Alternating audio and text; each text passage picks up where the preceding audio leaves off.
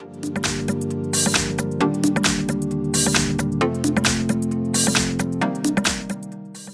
everyone, in front of me I've got REALME C21Y and let me share with you how to reset camera settings on this device. So first of all, let's enter the camera, and I hope that you can see this special kind of grid line.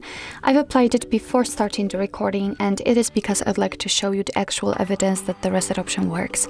So let's enter the settings in the right upper corner, and here we have to scroll down to the very bottom. Here we've got restore defaults option, so simply tap on it. Your device of course will ask you if you really want to recover default settings on camera, so simply tap on done, and we automatically got back to the camera and we cannot see the grid line. So this is the evidence that the reset option worked and everything went fine.